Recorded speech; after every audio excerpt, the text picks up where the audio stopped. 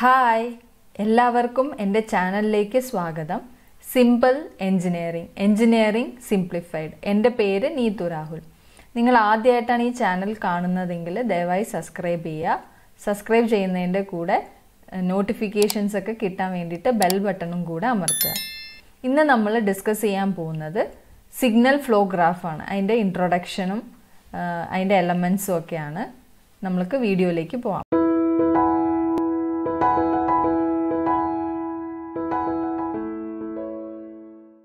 Signal flow graph. ഇന്ന് നമ്മൾ നോക്കാൻ പോകുന്നത് സിഗ്നൽ ഫ്ലോ ഗ്രാഫിൻ്റെ ഇൻട്രൊഡക്ഷൻ പാർട്ടാണ്. അപ്പോൾ സിഗ്നൽ ഫ്ലോ ഗ്രാഫ് എന്ന് പറഞ്ഞാൽ എന്താണെന്നുള്ളതാണ്. അതായത് നമുക്ക് ഇൻപുട്ടും ഉണ്ടാവും ഔട്ട്പുട്ടും ഉണ്ടാവും. അപ്പോൾ എല്ലാ സിസ്റ്റത്തിലും നമ്മൾ അങ്ങനെ പഠിച്ചു, ഇൻപുട്ടുണ്ട് ഔട്ട്പുട്ടുണ്ട്. അത് തമ്മിലുള്ള റിലേഷൻ, അത് ആ റെപ്രസെൻ്റ് ചെയ്യുന്നത് ബിറ്റ്വീൻ ദ വേരിയബിൾസ്, അതിനെ ഒരു ഗ്രാഫിക്കൽ ഫോമിലാണ് ഈ സിഗ്നൽ ഫ്ലോ ഗ്രാഫ്. ഗ്രാഫ് എന്ന് നമ്മൾക്ക് പറയുമ്പോൾ തന്നെ അറിയാം, അതൊരു ഗ്രാഫ് പോലെ. സോ അതൊരു ഗ്രാഫിക്കൽ റെപ്രസെൻറ്റേഷൻ ആണ് ഈ സിഗ്നൽ ഫ്ലോ ഗ്രാഫ് എന്ന് പറയുന്നത്.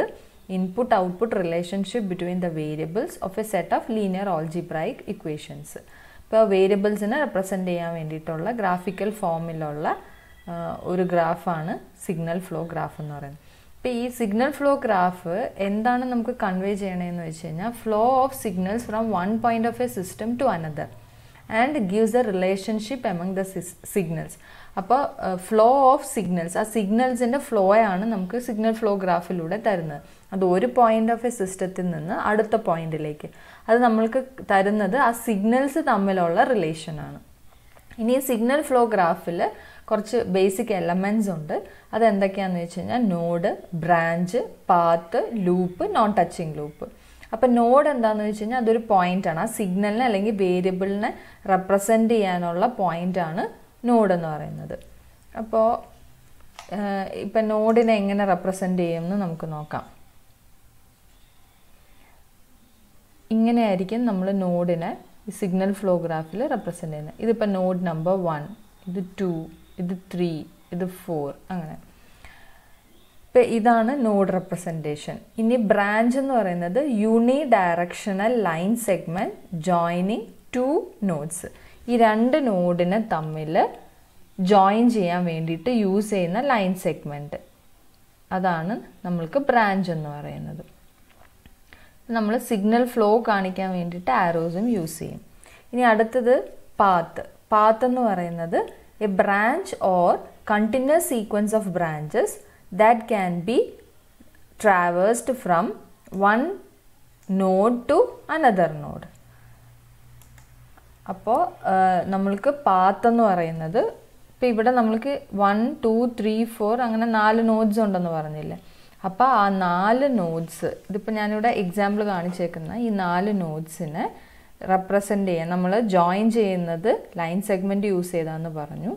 ഇനി ആ ലൈൻ സെഗ്മെൻറ്റ് എന്ന് പറയുന്നത്, ഇപ്പോൾ ഇതിനെ നമുക്ക് ബ്രാഞ്ച് എന്ന് പറയാം. അപ്പോൾ ഈ കണ്ടിന്യൂസ് ആയിട്ടുള്ള ബ്രാഞ്ചസ്, ഇപ്പോൾ ഈ എൻഡിൽ നിന്ന് ഇതിപ്പോൾ ഞാൻ എൻ്റെ ഇൻപുട്ട് നോഡാണെന്ന് വിചാരിക്കാം. അപ്പോൾ ഇൻപുട്ട് നോഡ് അതിനെ റെപ്രസെൻ്റ് ചെയ്യുന്നത് ഇപ്പോൾ ആർ ഓഫ് എസ് എന്നാണെങ്കിൽ എൻ്റെ output node C of S എന്ന് ഞാൻ കൊടുത്തെങ്കിൽ ഈ ഇൻപുട്ട് മുതൽ ഈ ഔട്ട്പുട്ട് വരെയുള്ള ഒരു സീക്വൻസ് ഓഫ് ബ്രാഞ്ചസിനെയാണ് നമ്മൾ പാത്ത് എന്ന് പറയുന്നത്. അടുത്ത് നമുക്ക് ലൂപ്പ്. ലൂപ്പ് എന്ന് പറയുന്നത് A closed path that originates and terminates on the same node. അതായത് ഒരു നോഡിൽ നിന്ന് സ്റ്റാർട്ട് ചെയ്ത് തിരിച്ച് അതേ നോഡിൽ തന്നെ എൻഡ് ചെയ്യുന്നത്. അപ്പോൾ ആ നോഡെന്ന് പറയുന്ന ആ സെയിം നോഡിൽ കൂടെ അത് 2 പ്രാവശ്യം അത് റിപ്പീറ്റ് ചെയ്യത്തില്ല. അപ്പോൾ അതാണ് നമ്മൾക്ക് ലൂപ്പ് എന്ന് പറയുന്നത്. അപ്പോൾ ലൂപ്പിനെ നമുക്ക് ഇവിടെ വേണമെങ്കിൽ റെപ്രസെൻ്റ് ചെയ്യാം. അതായത് 0, 1 എന്നുള്ള നോഡിൽ നിന്ന് 2ലേക്ക് വന്നു, 2ൽ നിന്ന് തിരിച്ച് 1ലേക്ക് പോയി. അപ്പോൾ ഇതും ഒരു ലൂപ്പാണ്. അതുപോലെ ഇത് വേണമെങ്കിൽ ഒരു ലൂപ്പായിട്ട് എടുക്കാം. 3ൽ നിന്ന് 4ലേക്ക് വന്നു, 4ൽ നിന്ന് തിരിച്ച് 3ലേക്ക് വന്നു. അപ്പോൾ ഇതൊരു ലൂപ്പ്, ഇതൊരു ലൂപ്പ്. ഇനി വേണമെങ്കിൽ ഇവിടെ ഒരു ലൂപ്പ് എടുക്കാം. 2ൽ നിന്ന് 3ലേക്ക് വന്നു, 3ൽ നിന്ന് തിരിച്ച് 2ലേക്ക് പോയി. അപ്പോൾ സെയിം നോഡ്. സ്റ്റാർട്ട് ചെയ്യുന്നതും എൻഡ് ചെയ്യുന്നതും ഒരേ നോഡിൽ തന്നെ ആയിരിക്കണം. അതിനെയാണ് ലൂപ്പ് എന്ന് പറയുന്നത്. ഇനി നോൺ ടച്ചിങ് ലൂപ്സ് ഉണ്ട്. 2 loops are said to be non-touching if they do not have a common node. Common ആയിട്ടുള്ള നോഡ്സ്. ഇപ്പം നമുക്ക് എക്സാമ്പിൾ നോക്കാം. ഇപ്പോൾ ഈ 2 ലൂപ്പ് എടുത്ത് നോക്ക്. ഇതിൽ നമുക്ക് 1 നിന്ന് 2ലേക്ക് പോകുന്നു, 2 നിന്ന് തിരിച്ച് നമുക്ക് 1ലേക്ക് വരുന്നു. ഇതൊരു ലൂപ്പ് എന്ന് പറഞ്ഞു. അടുത്ത 2 നിന്ന് 3ലേക്ക് പോകുന്നു, 3 നിന്ന് തിരിച്ച് 2ലേക്ക് തന്നെ വരുന്നു. അപ്പോൾ ഈ 2 ലൂപ്പ് എടുത്ത് ഇതിന് രണ്ടിനും കോമൺ ആയിട്ടുള്ള നോഡ് ഏതാ? Node number 2. അപ്പോൾ ഇതിനെ ടച്ച് ചെയ്യുന്നുണ്ട് ഇവിടെ. അപ്പോൾ ഇത് നമുക്ക് നോൺ ടച്ചിങ് ലൂപ്പാണെന്ന് പറയാൻ പറ്റത്തില്ല. ഇനി അടുത്ത കേസ് എടുക്കുവാണെങ്കിൽ ഇപ്പോൾ 1, 2 ഈ ലൂപ്പ് എടുത്തു കഴിഞ്ഞാൽ 1 നിന്ന് 2ലേക്ക് വരുന്നു, 2 നിന്ന് തിരിച്ച് 1ലേക്ക് വരുന്നു. അടുത്ത 3ഉം 4ഉം എടുത്ത് 3 നിന്ന് 4ലേക്ക് വരുന്നു, 4 നിന്ന് തിരിച്ച് 3ലേക്ക് വരുന്നു. ഇപ്പോൾ ഈ ലൂപ്പ് ഇത് 1 ലൂപ്പായിട്ടെടുത്ത്, ഇത് സെക്കൻഡ് ലൂപ്പായിട്ടെടുത്ത്, ഇത് തേർഡ് ലൂപ്പായിട്ടെടുത്തെന്ന് വെച്ചോ. 1ഉം 2ഉം നമുക്ക് നോൺ ടച്ചിങ്, അതിൽ നോഡ്സ് ഒന്നും തന്നെ ഷെയർ ചെയ്യുന്നില്ല. അപ്പോൾ അങ്ങനെയുള്ളതിനെ നമ്മൾക്ക് നോൺ ടച്ചിങ് ലൂപ്സ് എന്ന് പറയാം. അപ്പോൾ ഈ ബേസിക് കാര്യങ്ങൾ മനസ്സിലാക്കിയാൽ ഈസി ആയിട്ട് നമുക്ക് ഇത് സോൾവ് ചെയ്യാൻ പറ്റും. ഇനി ഇത് സോൾവ് ചെയ്യാനായിട്ട് നമ്മൾ യൂസ് ചെയ്യുന്നത് മേസൺസ് ഗെയിൻ ഫോർമുല എന്ന് പറഞ്ഞിട്ട് ആ ഫോർമുല യൂസ് ചെയ്തിട്ടാണ്. അപ്പോൾ മേസൺസ് ഗെയിൻ ഫോർമുല എന്താണെന്ന് വെച്ച് കഴിഞ്ഞാൽ നമുക്ക് ഓവറോൾ ഗെയിൻ കണ്ടുപിടിക്കാൻ വേണ്ടിയിട്ടാണ് ഈ ഫോർമുല യൂസ് ചെയ്യുന്നത്. അപ്പോൾ ഓവറോൾ ഗെയിൻ കണ്ടുപിടിച്ച് കഴിഞ്ഞാൽ നമുക്ക് ട്രാൻസ്ഫർ ഫംഗ്ഷനായി C/R. അപ്പോൾ M is equal to x out by x in, which is equal to sigma k equal to 1 to n pk delta k by delta. ഇതാണ് മേസൺസ് ഗെയിൻ ഫോർമുല എന്ന് പറയുന്നത്. ഇനി ഇതിലെ ഓരോ പാരാമീറ്റേഴ്സും എന്താണെന്നാണ് പറയുന്നത്. M എന്ന് പറയുന്നത് നമുക്ക് gain between X in and X out. X in എന്ന് പറയുന്നത് നമ്മുടെ ഇൻപുട്ട് നോഡും എക്സ് ഔട്ട് എന്ന് പറയുന്നത് നമ്മുടെ ഔട്ട്പുട്ട് നോഡാണ്. അപ്പോൾ അത് തമ്മിലുള്ള ഗെയിൻ കണ്ടുപിടിക്കുന്ന ഗെയിനെയാണ് നമ്മൾ M എന്ന് റെപ്രസെൻറ്റ് ചെയ്യുന്നത്. ഇനി എക്സ് എന്ന് പറയുന്ന ഔട്ട്പുട്ട് നോഡ് വേരിയബിളാണ്, എക്സ് എന്ന് പറയുന്നത് ഇൻപുട്ട് നോഡ് വേരിയബിളാണ്.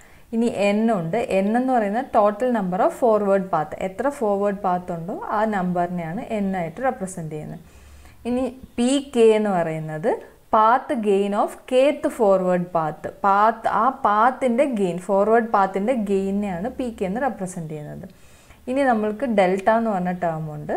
ഈ ഡെൽറ്റനെ നമ്മൾക്ക് വീണ്ടും ഒരു ഇക്വേഷൻ വരുന്നുണ്ട്. അതായത് 1 minus some of loop gains of individual loop, തനിയുള്ള ലൂപ്പിൻ്റെ ഗെയിൻ്റെ sum plus some of gain products of all combination of 2 non touching loop combination വരുന്നതിൻ്റെ gain പ്രോഡക്ട്സിൻ്റെ sum minus some of gain products of 3 non touching loops. ഇനി 3 non touching loops വരുന്ന കോമ്പിനേഷൻ്റെ gain പ്രോഡക്റ്റിൻ്റെ sum. ഇനി അടുത്തത് 4 non touching loops, അങ്ങനെ പോവും. അപ്പോൾ ഏതുവരെ ഉണ്ടോ അതിനനുസരിച്ച്. അപ്പോൾ ഡെൽറ്റ എന്ന് പറയുന്നത് നമ്മൾ അങ്ങനെ കാൽക്കുലേറ്റ് ചെയ്യുന്നത്. ഇനി ഡെൽറ്റ കെ എന്ന് പറയുന്ന ടേം ഉണ്ട്. ഡെൽറ്റ കെ എന്ന് പറയുന്ന ടേം എന്ന് പറയുന്നത് വാല്യൂ ഓഫ് ഡെൽറ്റയുടെ വാല്യൂ തന്നെയാണ്, which is known touching the കേത്ത് forward path peak. ഇത് നമുക്ക് പ്രോബ്ലം ചെയ്യുമ്പോഴത്തേക്കും ഈസി ആയിട്ട് ഇത് മനസ്സിലാക്കാൻ പറ്റും. ഇപ്പം നെക്സ്റ്റ് വീഡിയോസിൽ ഞാൻ ഇത് signal flow graph related problems ചെയ്യുന്നുണ്ട്. അപ്പോൾ ഈ വീഡിയോ എല്ലാവർക്കും മനസ്സിലായെന്ന് വിചാരിക്കുന്നു. ഇനിയുള്ള ഇതിൽ പ്രോബ്ലംസ് സോൾവ് ചെയ്യും. അതുകൊണ്ട് ഇത് ഫോളോ ചെയ്യുക. കഴിവതും എല്ലാവരിലേക്കും കൂടുതൽ ഷെയർ ചെയ്യുക. എന്തെങ്കിലും ഡൗട്ട്സ് ഒക്കെ ഉണ്ടെങ്കിൽ കമൻറ്റ്സ് ചെയ്യുക. Thank you.